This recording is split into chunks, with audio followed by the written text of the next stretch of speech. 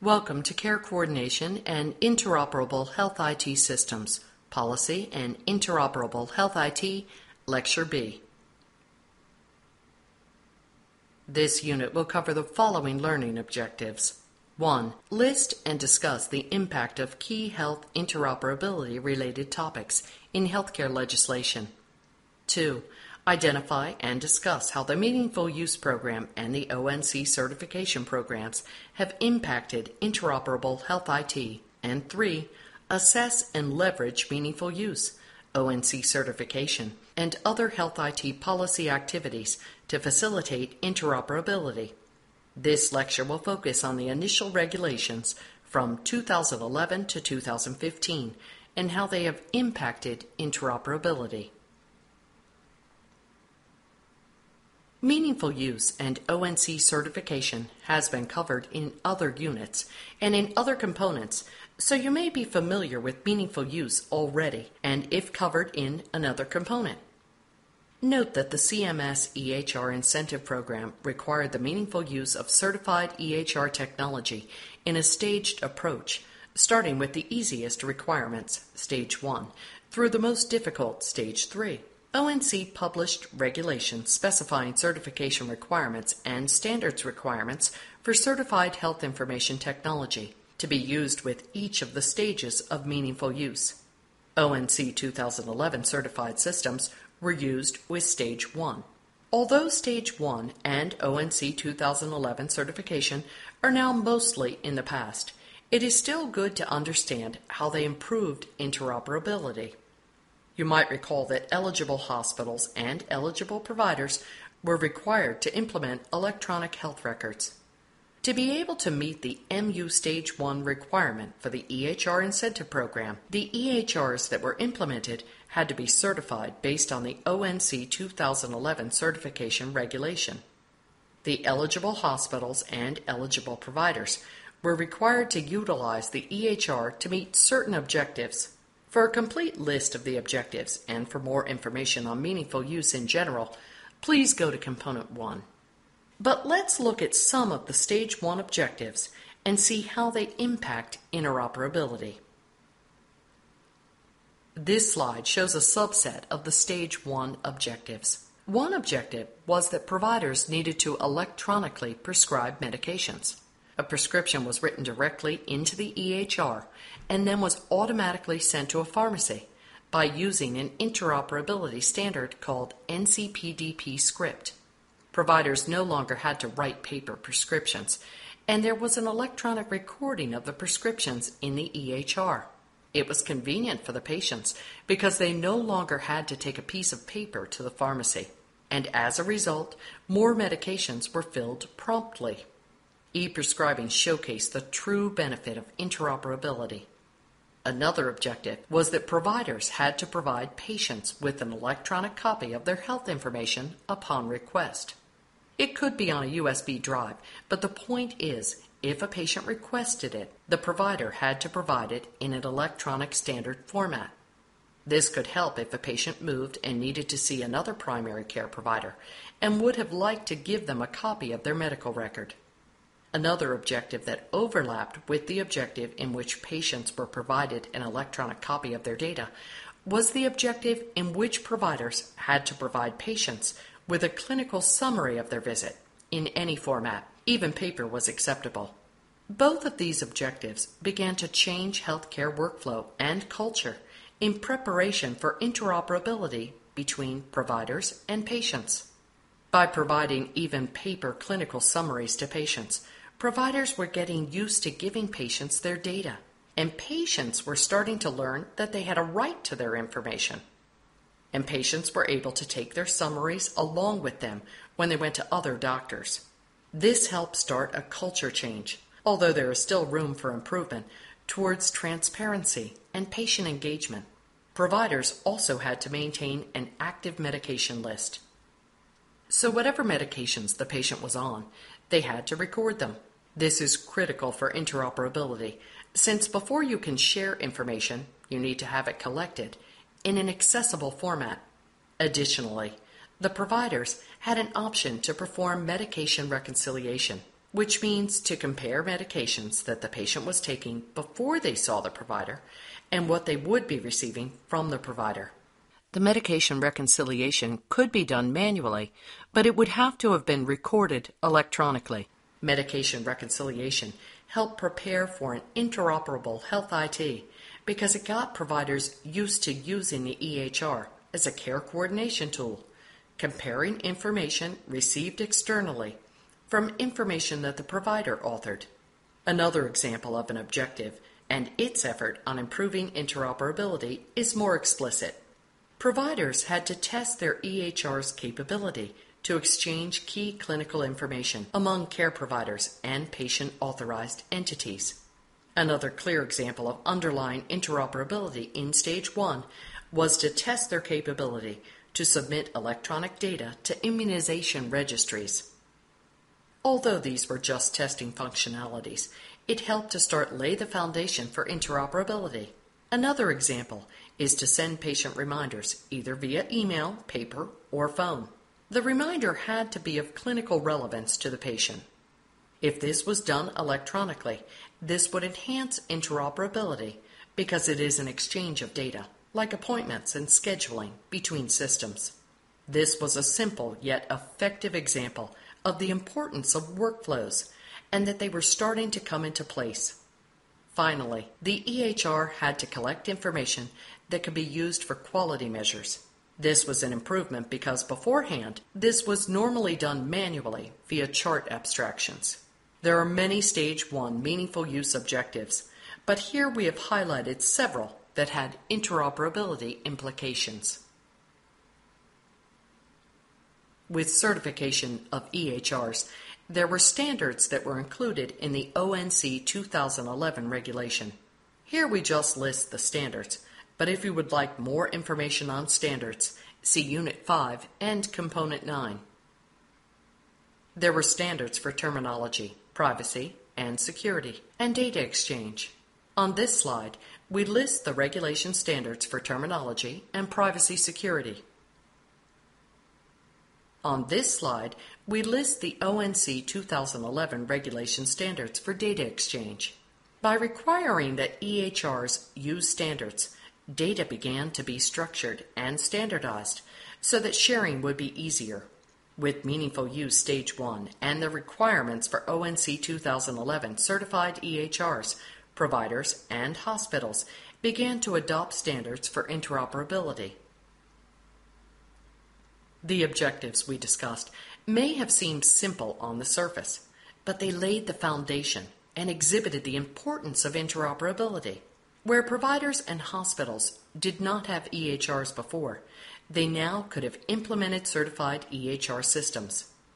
Interoperability requires data to be regularly collected and structured, and EHRs provided the means. As the result of sharing data, some public health interfaces were built. Importantly, patients were provided a way to electronically access their data, and there was some widespread adoption of some standards useful for interoperability, most notably NCPDP script for e-prescribing. Now let's move on to Stage 2 and its impact on interoperability with patients. The ONC regulation that supported the Certified Health IT for Stage 2 was referred to as ONC 2014 Certified Technology. Eligible hospitals and eligible providers now had to implement ONC 2014 Certified Technology and attest to a more advanced set of objectives. Let's look at the ones related to patient-centered care. First of all, many of the Stage 1 menu objectives that related to patient engagement now became required, such as giving patients education materials and sending patients reminders. Stage 2 also added several other related objectives. First was the ability to view, download, and transmit data to a third party. This means that eligible providers and eligible hospitals needed to give patients access to their data electronically. The data would go to a patient portal. The patient had to be able to access it and be able to view, download, and/or transmit the data to a third party, if they wanted to do so. Second was the sending of secure messages between providers and to patients. This objective only applied to the ambulatory care setting. Third, instead of giving a paper clinical summary, it was now electronic. From a care coordination interoperability perspective, there were some other key Stage 2 objectives. ONC 2014 certified EHRs provided the ability to reconcile problems and allergies in addition to medications. Eligible hospitals and eligible providers were required to do medication reconciliation. Note that this was only a menu option in Stage 1. However, they did not yet have to reconcile allergies and problems, even though their EHR supported the functionality. We discussed clinical summaries and how they are important for transitions of care. Providers in hospitals now had to create, transmit, and send clinical summaries to the next provider of care for 10% of their transitions. Although that does not sound like a lot, it was for those who were not doing that before and for EHR vendors who had to support the ability to receive and display care summaries for a care transition and referral. Another objective was to transmit electronic lab results from a hospital lab to an ambulatory provider. Therefore, lab results were getting structured and electronic. The e-prescribing requirements threshold increased from Stage 1 and became an optional objective for inpatient EHRs. So here we see care coordination being better supported through meaningful Stage 2 objectives and ONC 2014 criteria related to interoperability.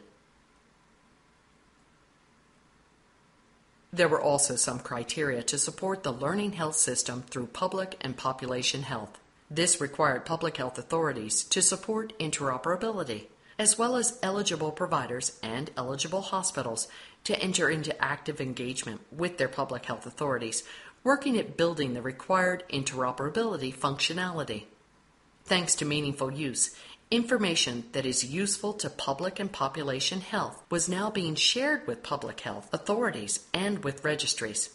To learn more about public health interoperability standards, please see Component 13.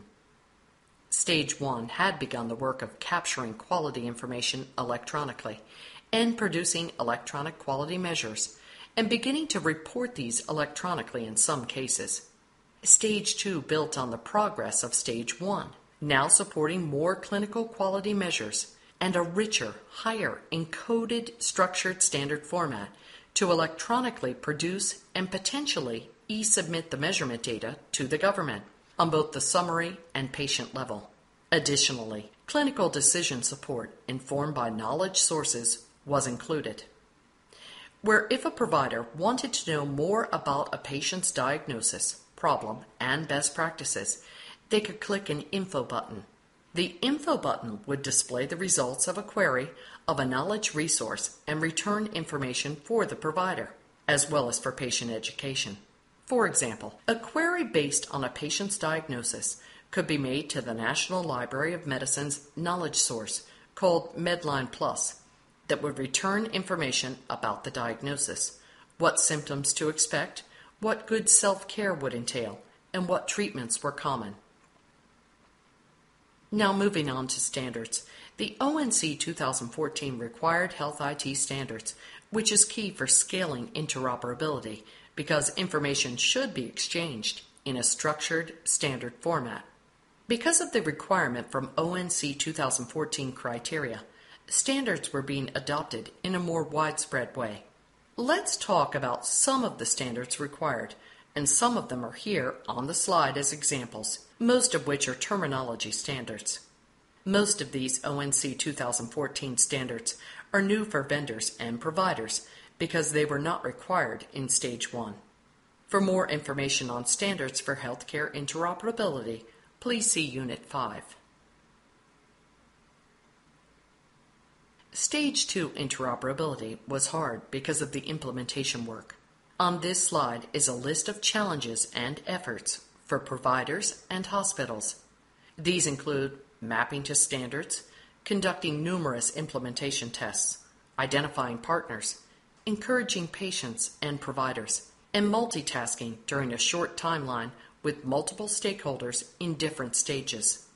There were many challenges, one of which was that many vendors were not able to certify for Stage 2, and so providers could not use them. So implementing certified technology for Stage 2 was difficult to achieve in the time frame proposed. Therefore, there were flexibility options in 2014 that allowed some providers to meet meaningful use with Stage 1 objectives and ONC 2011 certified technology. In 2015, vendors and providers continued to struggle, especially since the measurements were now going to be done on a year's worth of data, which proved harder to achieve. Providers especially struggled with the interoperability-related objectives. Then, in October 2015, CMS published a regulation that both defined Stage 3, but also defined a modified version of Stage 2 that took some immediate pressure off the hospitals and doctors by reducing and focusing objective requirements for the immediate time frame and then signaling threshold increases over time. However, despite the challenges, there were some accomplishments for interoperability.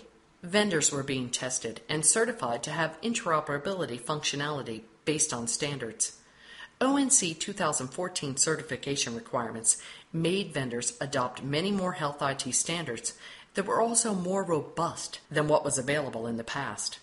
Even functions that were not directly related to data exchange proved to be foundational. For example, ensuring that important data types were collected and stored on the EHR in a structured format. This was a key prerequisite for data exchange. Workflow and culture began to change to support care coordination and patient-centered care and population health. To prepare for the future, ONC criteria regulations included additional interoperability functionalities that were not yet required by meaningful use to help phase the advancements towards interoperability. This concludes Lecture B of Policy and Interoperable Health IT. In this lecture, we focused on the original policies from 2011 to 2015 that are related to interoperability. To summarize, Stage 1 of meaningful use helped lay the foundation by encouraging the implementation of EHRs, which could regularly collect structured data for exchange. Stage 1 encouraged the adoption of standards, which is key to scale interoperability and ultimately for supporting patient-centered care, public and population health, care coordination, and the ONC vision for a learning health system. Stage 2 built on this foundation, adding many new standards requirements and key objectives to support interoperability with patients and to support care coordination, and to lay a foundation of interoperability to support a learning health system. Although there were challenges with Stage 2, it played a key role in improving healthcare interoperability in the United States.